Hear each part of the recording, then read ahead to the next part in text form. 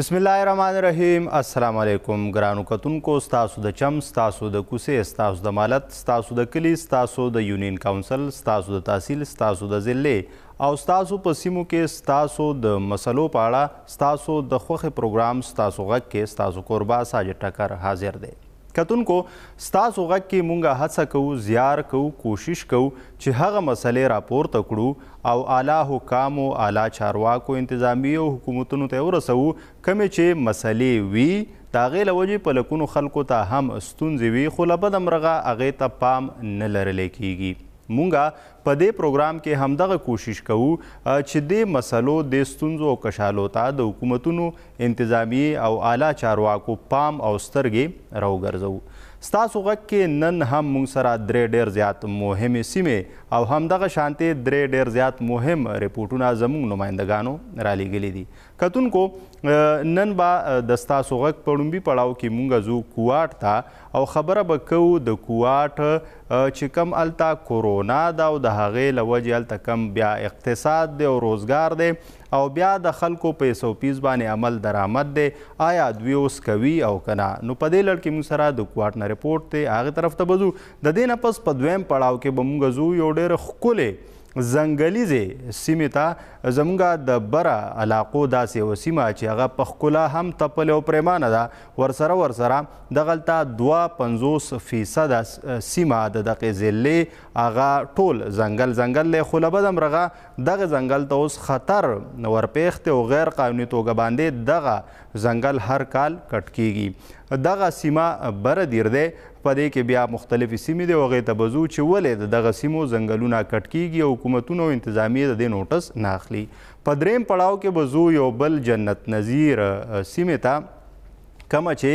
زموږ د پښتونخوا داسې یوه سیمه ده چې هغه ټول ښایست دی او هغې ته سوات ویلی کیږي. د منګورې نه 8 یا 10 کیلومتره لرې کوکاری کلی دی، سیمه ده، لویه علاقه ده، په 2 یونین کونسلو مشتمله ده او 1000 پورې د هغې آبادي ده خو ولې دغه ښکلې مزیداره خشته سیمه د یو شمېر مسلو ښکار ده. دغه مسلې څه دي دغه به تاسو سره په هغې ریپورټ کې شاملوو. خو اوس راځو لومبي ریپورټ ته او ځو کوواټ ته. کتونکو، د کورونا له وجې ټوله نړۍ د یوې ستونزې سره مخ ده او هغه دا ده چې احتیاط هم کول پکار دي. ورسره ډېر زیات روزګارونه بند دي، تړلي شوي دي، نو اقتصاد ته هم چې کم دی نو زیان رسېدلی دی. بیا مطلب دا چې خلک ډېر زیات د ستونزو سره مخ شو ځکه چې پاکستان کې هم 2 میاشتو پورې لاکډاون و، ټرانسپورټ بند و، سکولونه اوس هم بند دي، نور روزګارونه، کارخانې، څومره چې د مطلب دا چې د رش ځایونه ټول بند دي، د دې له وجې روزګارونو ته نقصان اوړېدلی دی. خو بیا د اختر نه وړاندې حکومت په دې کې نرمي وکړه په لاکډاون کې او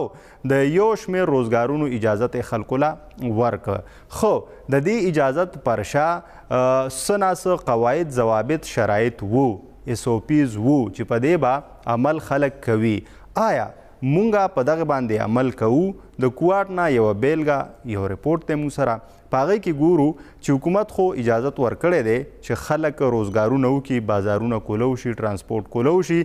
ګاډي راوباسي، خپل دوکانونه پرانیزي. خو آیا چې کوم SOPs د انتظامیې لخوا، د حکومت لخوا، په هغې باندې مونږه او تاسو عمل کوو او که نه؟ د کوواټ نه طاهر رشید ریپورټ رالیږلی دی. اول غواړو چې دغه ریپورټ تاسو سره شریک کړو. بسم الله الرحمن الرحیم. السلام علیکم قدرمنو کتونکو، مشرق ټي وي ستاسو غږ خپرونې سره زه یم کوهاټ نه طاهر رشید. څنګه تاسو ته معلومه ده چې کرونا وبا خوره شوې ده، د دې مخنیوي لپاره، د کنټرول لپاره حکومت مختلف قسم ته ګامونه پورته کړي دي او اوس هم پورته کوي. لکه څه موده ټولبندیز هم لګول شوی و، کاروبارونه هم بند و، لاکډاون هم و. خو اوس چونکې خلکو ته معاشي ستونزې ورپېښې دي نو هغه له کبله اوس حکومت خلکو ته د کاروبار کولو اجازه ورکړه په دې شرط چې دوی به څه SOPs چې کوم حکومت ښودلي دي دوی ته هغوی باندې به عمل کول یقیني کوي. د خلک هغه د پاسته به د کاروبار کوي. نن دغه مرکزي بازار ته راغلي یو، دلته به د دې حالاتو جاج اخلو چې حکومت له طرفه چې کوم SOPs ټاکلي شوي دي، کاروبار کولو شرایط چې کوم دی هغه مخې ته ایښودل شوي دوی ته، دغه SOPs باندې د خلک څومره عمل کوي او دا چې کوم کاروبار کوونکي دي دا څه حده پورې عمل کوي.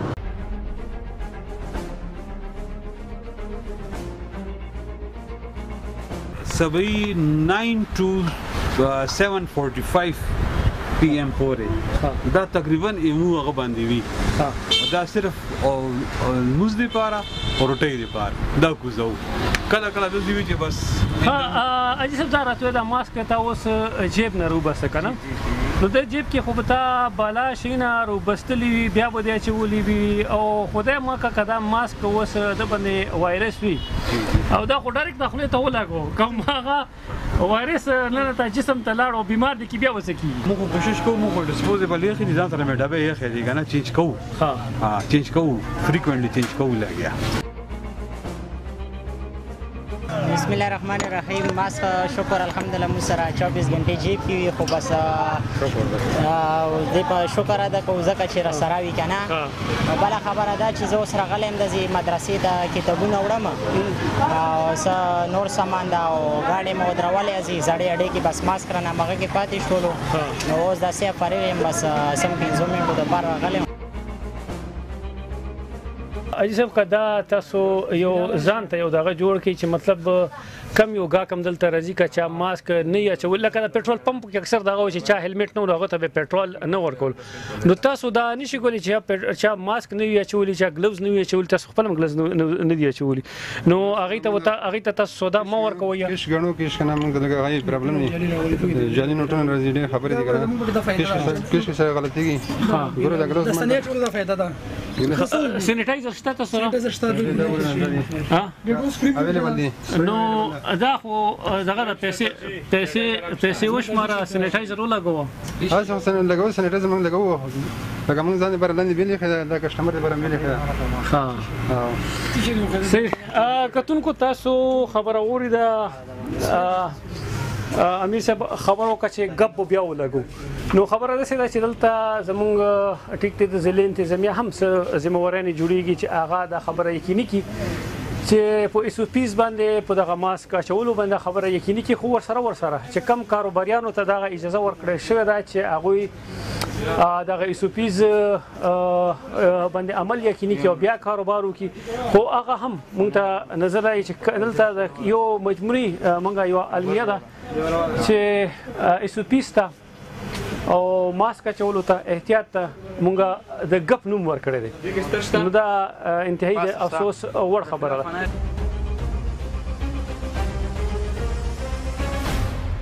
تاسو څه دغه اوس کار کوئ لکه څه حکومت طرف نه څه ویلي شوي دي چې څه ایس او پیز فالو کوو احتیاطي تدابیر او بالکل څه دي احتیاط کوو لګیا نو ماسک بچوو لګیا بازار دکان دا ګرمي ده نو دا خو ګلوز نه دي اچولي ماسک نه ده اچولی او حکومت خو په همدې شرط اجازت ورکړی که نه سره دا ماسکونه به اچوئ یار هغه خو صحیح ده لکه پهله خبره دا ده چې ډرېږو خو الله نه ډرېږي صحیح ده کرونا خو بعد کې راغلی ده کورونا مې خو الله ده صحیح شو دا خبره ماسک وغیره دا به چې الله به خیر کړي دا غټه مسله خو نه کله به چې دا کسان تا سره ولاړ دي دا دا یو ملګری سعودي ته راغلی ده ده نه هم تپوس وکړو ملګری تا باندې دا اعتراض وشولو چېرې دم نه ده اچولی نو دا ماسک اچول ضروري دي که نه ضروري ضروري دي چا دپاره ضروري دي عوام دپاره عوام دپاره نو دا خلک ماسک ولې نه اچوي تاسو نه دی اچولی ماسک نه ده اچوي خو به خو دا اوس مو ولې نه ده اچولی اوس په دا ټایم باندې ګرمي ده او که ګرمي کې خدای ما که دا وایرس ولګي نو بیا به څه کېږي علاج وکوئ امیر صاحب څنګه چل دی ښه بخښنه غواړم تاسو کار کې هم لګوي ګرمي هم ډېره زیاته ده خو د ملګري خو چلو بیا هم رومال سره مخ تړلی دی تاسو خو بیخي دا ولې نه اوس مې دا لري بوی دا پروت دی دا پروت دی اوس مې نه دا پروت خو دی خو ده دپاره خو تماس نه دی خسته کړی چې پروت یو بس پروت وي نه ګرمي مو خو اصل کې وای ګرمۍ د وجې نه لري نه ګرمۍ برداشت کې هغه ښه ده که خدای ما که سبا بیمار شولې او هسپتال کې پروت دی هغه به ښه وي یاره ستا خبره صحیح ده بالکل ستا خبره صحیح ده سواله بیمار په هسپتال کې پراته وي خو بس کله کله لرې ګونه انسان دی نو کتونکو کیسه مغه ده دې دلته دا دریځ وړاندې کوي چېرې ګرمي ده خو دغه بیماري بیا چې هسپتالونو ته ځي هلته خپلو پردو ته خپلو خپلوانو ته او بچو ته کړاو میلویږي نو بهتره نه ده چې خیر ده لږ زږ په ځان باندې سړی سخته یوسي او دومره د غم نه ده چې دغه ماسک زه اچولی شم دغې ما اچولی شي ټول اچولی شي خو په مجموعي توګه یو قوم په حیث هم دغه مو لاپرواهي ده خو دغه لاپروا قوم دپاره او د عام خلکو دپاره بیا حکومت چې کوم د خپل افسران ټاکلي دي خپل ذمهواران ټاکلي دي چې هغه په د SOPs باندې عمل یقیني کړي خو اوسه پورې چې څومره موږ وګرځېدو دوکاندارانو سره میلاو شو نو داسې څه موږ ته ونه ښکارېدل چې یاره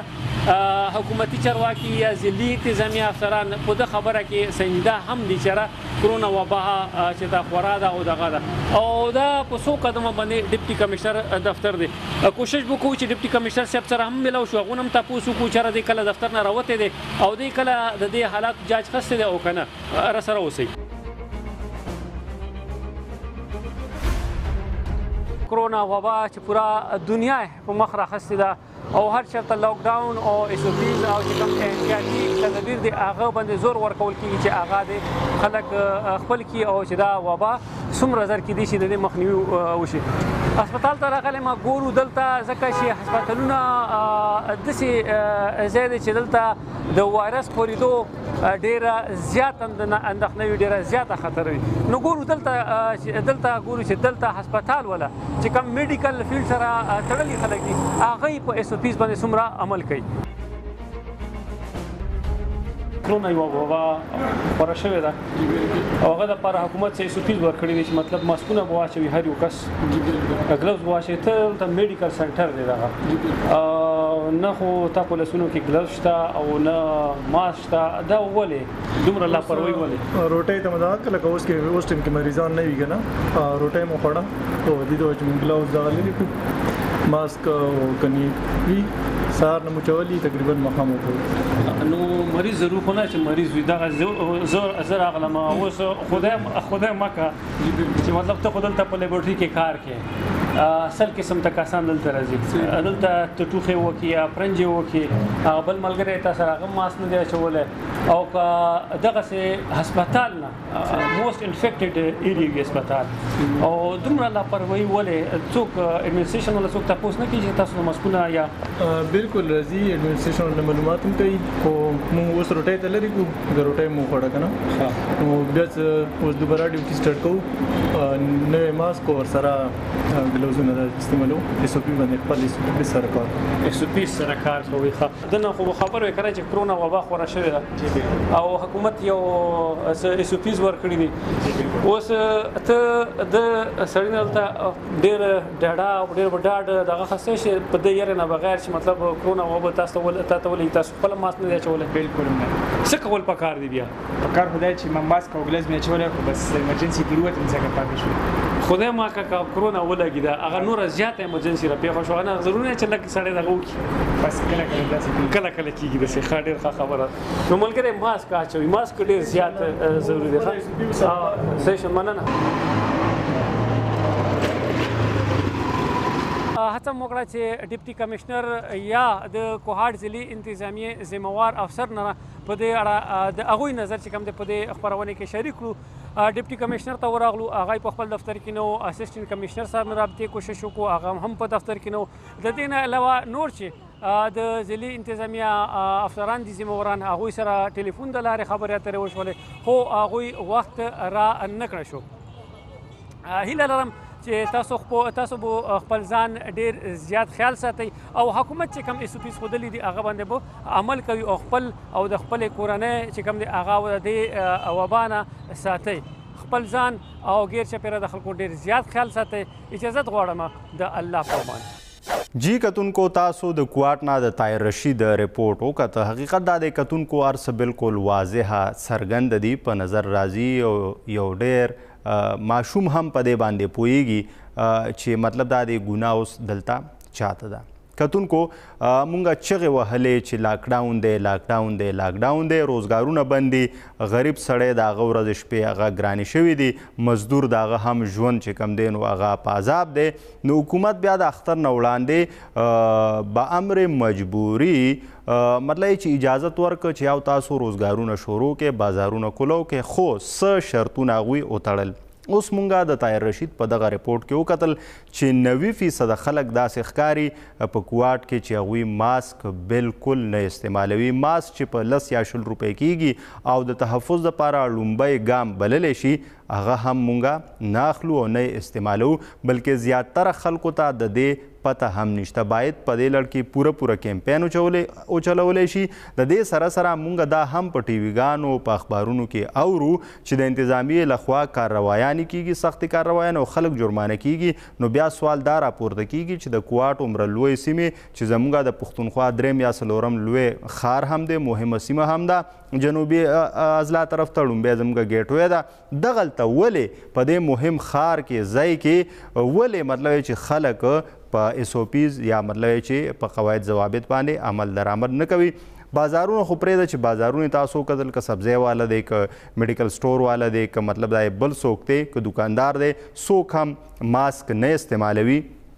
په هسپتال کې هم چې کم دی هلته کم ټیکنیشنز دي که معامله ده زیاتره هغوی هم ماسک نه استعمالوي. دا خو بالکل یو لړزونکې خبره ده او د افسوس خبره ده. باید مونږ په خپل هم احساس خپل روپارو چې دا مونږ څه کوو، خو ورسره زموږ انتظامیې له سخت نه سخت اقدامات کول پکار دي او هغه خلک چې هغه په عوامي ځایونو کې پبلک پلیسز کې هغوی د دې څیز نه سرغړونه کوي د دې قانون نه، نو باید هغوی ته سزاګانې ورکړی شي او دغه شانتې ټول خلک په دې مجبوره کړی شي، په دې پوهه کړی شي چې یاره دا ماسک نه صرف ستاسو دپاره بلکې د ټولو خلکو د ټول ملک دپاره ضروري دی او د دې استعمال هغه زموږ دپاره ډېر زیات مهم دی. کتونکو د وعدې مطابق زه به په دویم پړاو کې بره دیر ته د ځنګلونو خبرې به کوو، د ښکلو سیمو خبرې به کوو، خو له بدمرغه دغه ځنګلونه په کټ کېدو دي. لامل یې څه دی، وجه څه ده، دا به تاسو سره شریکوو. خوښ شوی د وړې شان دمې چرته هم مه ځئ، موږ سره اوسئ.